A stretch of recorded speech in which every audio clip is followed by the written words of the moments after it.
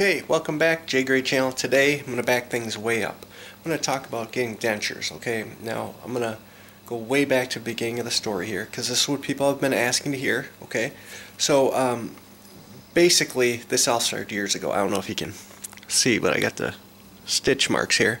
I basically, my seatbelt didn't lock. I hit a steering wheel, had to have partials, and then over time I got infections around all the surrounding teeth, and they started to go bad. So anyway, I get to the point to where I'm going in. I already have it in thought that I'm gonna get, dental implants and all that. But I go in, had to get the rest of my teeth taken out, so you have to go through the whole denture process. You have to. It's just part of it. So I go in. I remember I got there, it was real early in the morning, whenever they opened. I don't know what it was, 9 or whatever. And I remember I sat in the waiting room for quite some time, and finally the dentist had come out and he was like, "Oh, you're here?" And I'm like, "Yeah, I'm here."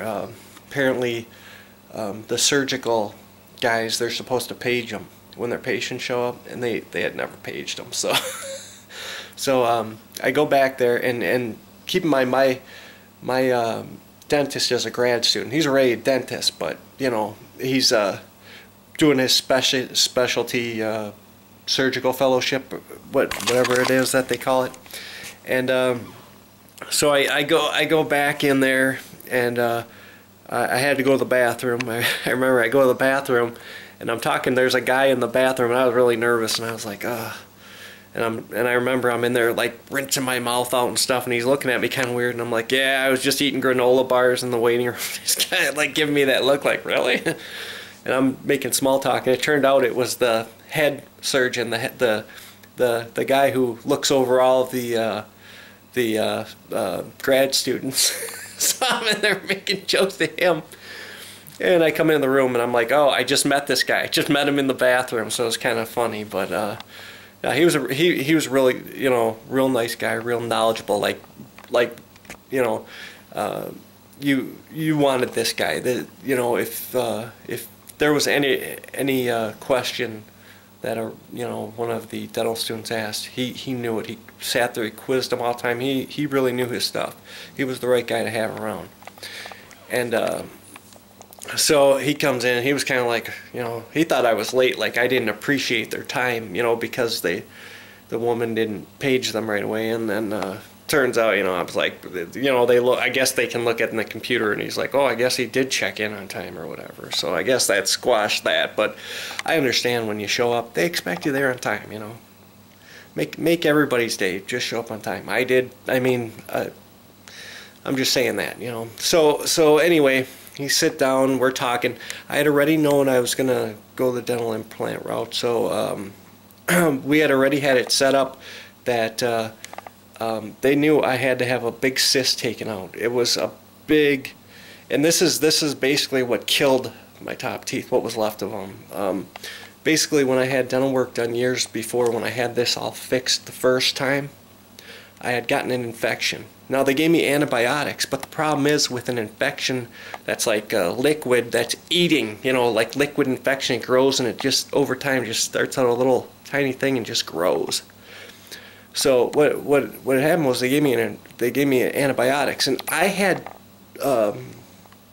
no idea that the infection had to come out. I did not know that. I absolutely had no idea. I thought, take antibiotics, we good. So then a few months later, I go back in and had the same issue. So it was a nagging thing for a very long time. And the weird thing was, when I would go in, they just only gave me antibiotics.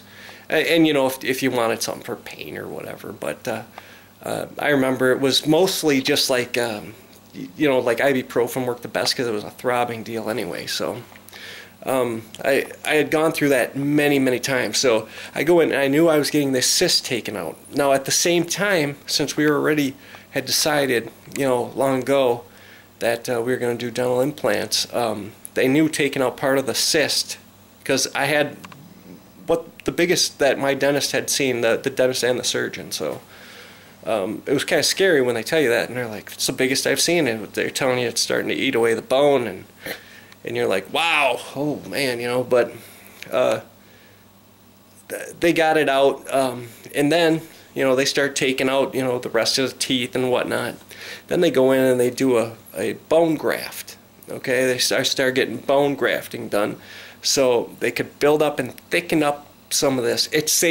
I am telling you, if you're planning on getting dental implants, okay, ask them. It does not hurt to ask to see if you need bone grafts, because it will save you so many months of waiting.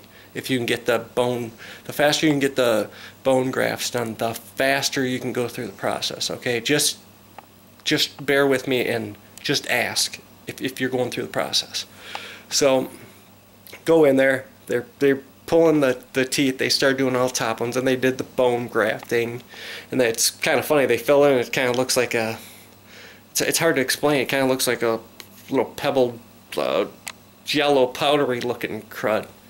I don't know what it is, pig or what they put in. Yeah, I can't remember. I had asked. I remember, but and I only had Novocaine done when I did this, so maybe I'm a bit of a control freak. I only had Novocaine, but anyway, they go in. They take the teeth out. They do the bone graft, and then they're looking at the time because they had to do all the bone grafting and stuff. He says, "Well, I don't know. Do we really have time to do the bottom?" And I'm looking like, "Hell, man, I'm here to do the bottom." Do the bottom. And luckily he said, "Well, I'll start and we'll see if we have enough time." And luckily they didn't have too many issues, and the teeth that were left, they were able to get out. And of course I was very sore like everybody else, and I did not go home immediately with anything in. I didn't. I was only going to get one denture. I wasn't getting like an immediate. I was basically going in there because I had a big puff out here inside my my gum line from that big cyst. So they didn't want to contour anything. So they waited for this to heal a little bit, and then they had sent me home with. Let me grab them here. I had gotten a. Let me find it. These babies right here. I had gotten these. A little different, huh? But I had gotten these, and turns out after I gotten dental implants or whatever thing, it threw everything off anyway. I never wore them anyway, but as you can see, there's nothing left. There's not even teeth on the bottom ones here. It's just because it throws everything off as soon as you get the implants. Not for everybody, but underneath my skin it did. I didn't wear them anyway because I had heard that constantly eating could mess with the implants healing under the skin, so I was a little.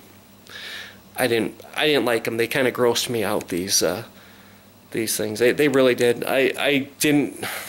I'm telling you, I didn't.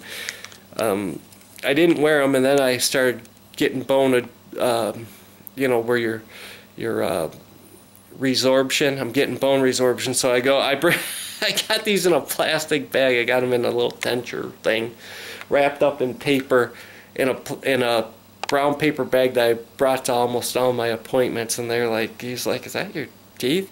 I'm like, "Yeah, these are." But I would pull them out, and as you can see, it actually feels really nice. It feels really nice. There's a soft reline in there because I had tried to put them in one day in front of them, and they just went poof, fell right down. So he says, "Well, let's do a soft reline." And of course, he had to pull it out because it was crooked. They get it in there, and it's crooked. So, But that's pretty much my story for, I got all stitched up, obviously, went home.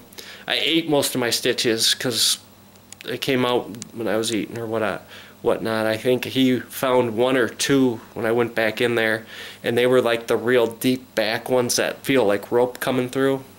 Yeah, those are horrible. But basically, got these babies. I didn't really wear them. I just didn't. And part of it was it was such a process and all that, and the bottom was just never right. It just was never right. Now, I could have went through the whole process of having them redo it, but it would have delayed the process of getting all the implants, and I said forget it. I was just going to move forward. So, but that's basically it. I mean, ended up I started healing just fine, and then I think it was about 4 or 5 days later I started having some pretty severe pain back there.